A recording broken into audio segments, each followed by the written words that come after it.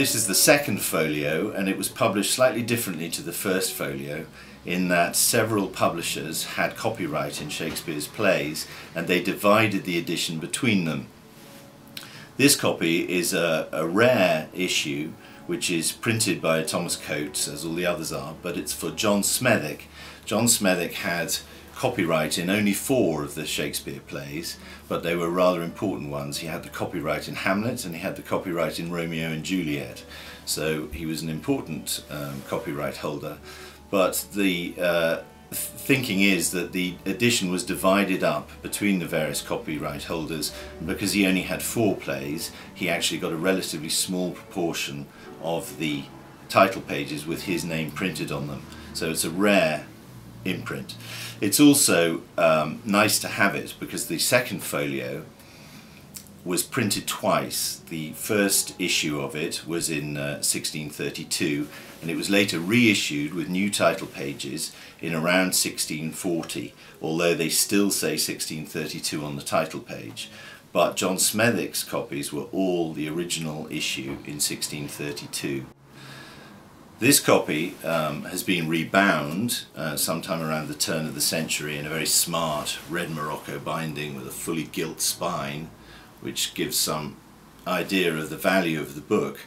It would originally have been issued in a plain calf binding, brown calf binding. What some people dislike about rebound copies is that you can't necessarily immediately see whether it's a genuine copy of the book with every leaf being from the second impression.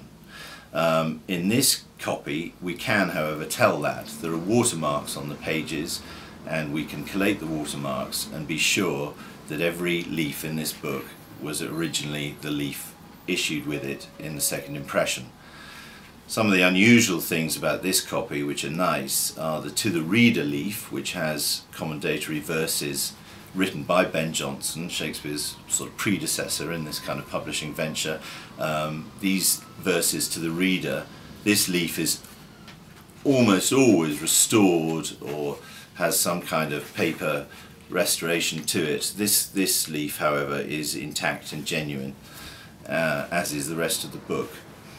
The only restoration in this copy, paper restoration, is on the last leaf, which is the final leaf, which is obviously a leaf that is potentially easily damaged, and this has a little paper restoration to the outside margin, but really not very much. Apart from that, it's a very nice copy of the book, rather clean. It obviously has a few marks here and there, and it was probably washed at the time of the binding, but it would have been washed, it's evidently been washed only in water.